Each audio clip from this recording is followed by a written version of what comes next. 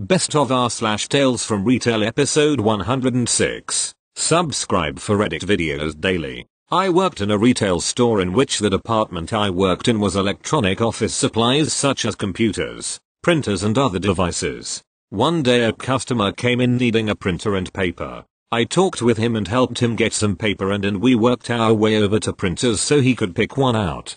We had one that he liked and wanted to buy it. Before we took the one he selected to the front, I asked if there was anything else he needed and he said that he did, but wouldn't be able to get it because he was on a tight budget and barely had enough money for the printer. Luckily for him, we had a sale going online for $50 off certain printers, and that particular one qualified. The only stipulation is that the customer had to buy it through the website. I told him as much and that if he ordered it as an online pickup order we can process it and he can leave with it within a few minutes. He seemed pretty nice and friendly the whole time when I was talking with him and he thanked me, paid for the paper he had and left the store to, I assume, put his paper in his car while he navigated our website to make his online purchase. When he came back and about 10 minutes later his persona changed so much it was like night and day. He found me and exclaimed in a harsh tone, "You didn't tell me I had to have a credit card to pay for it online." Responded, "Oh, I'm sorry, do you not have one?" "No, I don't. I only have cash. I want you to apply the online discount so I can buy it now." I said, "I'm sorry but I can't do that. Online discounts only apply to when you buy it through our website." He got angry and demanded to speak to a manager. I obliged and got the manager on duty and he started berating me to her, saying that I was just trying to get him out of the store so I wouldn't have to deal with him, and he kept insisting we give him the discount. I told him that was online. She tried saying the same thing to him, that it was a store policy and we have different promotions running on our products at different times and the store could get in trouble if we gave this particular discount through an in-store purchase. He didn't like that answer either, so he went back to his car to grab his paper and returned it, cursing up a storm the entire time. During the return he took my name and my manager's name to file a complaint to corporate for such bad service to him. So much for doing my job and trying to be helpful to save the guy money. Thank you. Next. I currently work at a gas station. We have signs and lines for social distancing.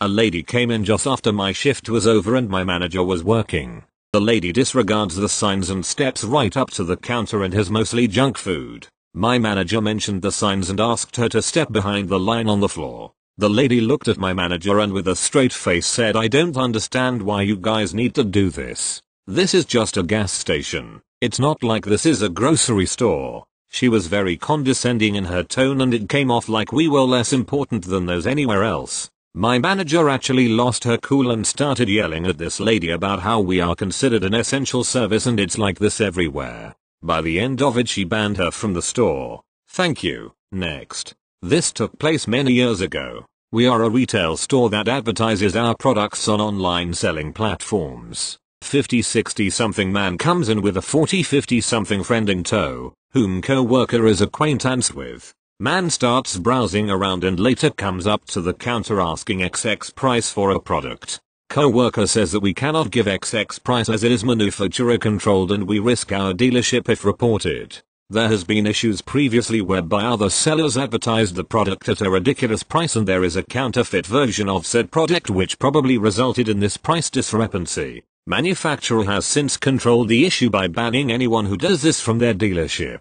Man proceeds to browse again, leaving the product on the counter. When he was done browsing, he asks again that we honor XX price as it was advertised online. We panic a little, as it is below our cost and if we have made a mistake in the online advertised price, and asks him to show us where he saw this. Turns out he got XX price from another seller who also advertised on one of the online selling platforms we advertise on. Man continues insisting that we honor the advertised price by the other seller. I'm not sure how this even came up, but the man starts saying his life has been tough and that we, 2030s, had an easy life. I mean, come on, what does that have to do with anything? Anyway, co-worker decides that was the last straw and proceeds to keep the product and refuses to sell the product. Willing buyer, willing seller. Man continues rambling while being dragged out of the store by his friend.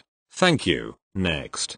Background. I used to work at an outdoor gear shop that did a lot of consignment. It happened that this store was in an area with a large, drunk homeless population that would occasionally come in trying to sell boots they found or buy cheap shoes. For the most part this wasn't a problem and I would try to help them as best as I could, but occasionally I would have some pretty bizarre interactions. One day I was working the front desk and this overweight homeless dude comes in with one of his man boobs hanging out of his shirt and reeking of a liquor at 10 a.m. He starts enthusiastically talking at me totally incoherently, but I kind of make out that he is asking if we are the place that buys things. Sir, we don't buy things outright, but we do sell them on consignment, so you only get the money when the item sells. At this point he opens up the plastic bag he had been carrying and slams 4 packages of steaks onto the front desk, one of which was open, and says he would like to sell them on consignment. I tell him that unfortunately we cannot sell steaks on consignment, so he then attempts to just give them to me.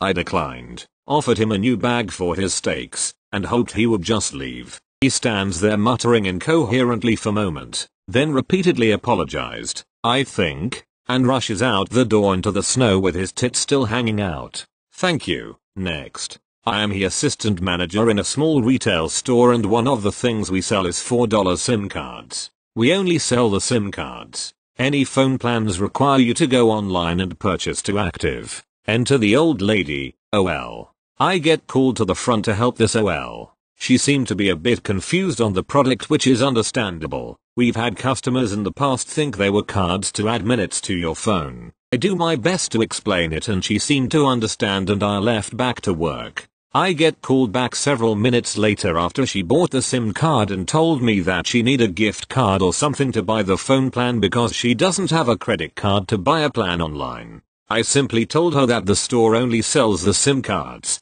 We handle nothing else. She got upset and left. My cashier at the time told me that when she was buying the SIM card she was actually waiting for him to give her $25 to buy the phone plan. I can understand she's of an older generation and phones may not be something she understands that well, but we don't pay for customers' services. I have no idea where she got the idea that we would. Thank you. Next. I work at a petrol station attached to a supermarket in the UK. For the past 2-3 weeks, our petrol station kiosk has been closed to protect staff and customers during lockdown, with some pumps closed off and only using the night pay window to take payments. The only things we're selling are fuel, anything from the forecourt bunker, wood, coal, disposable barbecues, screen wash fluid etc., and tobacco products. We're also allowed to use our discretion when it comes to things like engine oil, and NHS and emergency service workers are also allowed this discretion when it comes to shop items. I work 2 evenings a week and a Saturday afternoon, with overtime being done when asked. On Thursday night, we genuinely had a customer ask us if we were still open for juice, by which he meant fuel. Wait, we're a petrol station. Why the hell else would we be open? Last night, about 30 minutes before we closed, we had 2 women come to the window and asking if we were still open.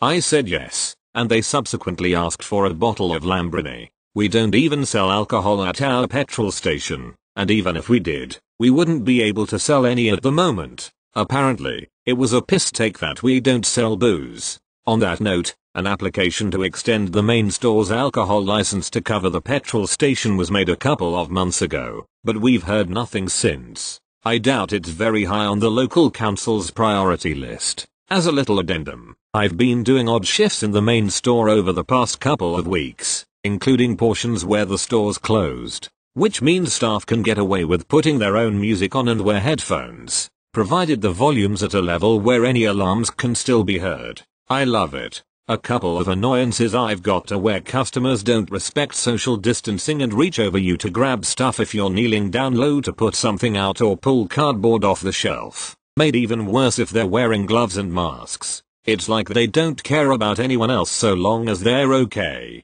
The other grievance is customers who make social distancing difficult by standing around on their phones in the middle of the aisle. How is that helpful to anybody in the slightest? Thank you. Next.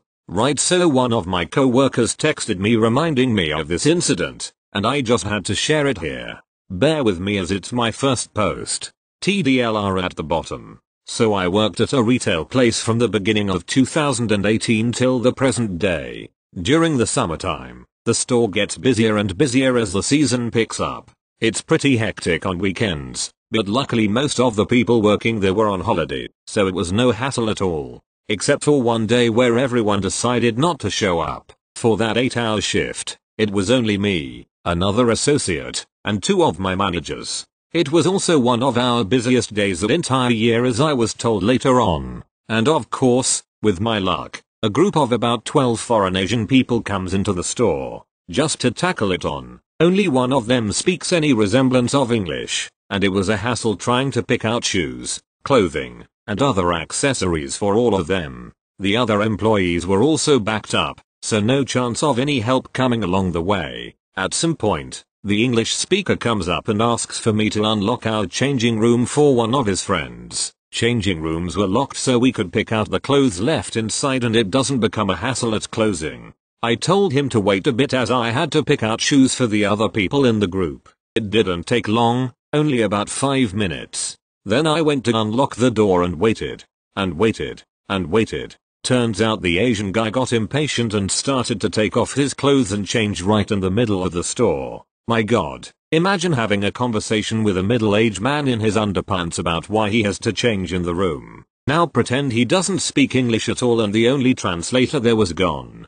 It was a lot of pointing fingers and fucking god knows what. At least he wasn't like the other people I encountered and tried to argue with me about it. He took his clothes and changed in the room. Turns out that other cultures have people change anywhere they want. I thought that was ridiculous until a week later I see a European kid just changing half naked in front of the full store. Oh well, at least I got a decent commission based on that sale I made. The funniest part was that my manager, really strict guy and intimidating, but fun to be around, saw all this happening and straight up laughed for the first time ever that I or the other workers have seen. Not a chuckle, a laugh.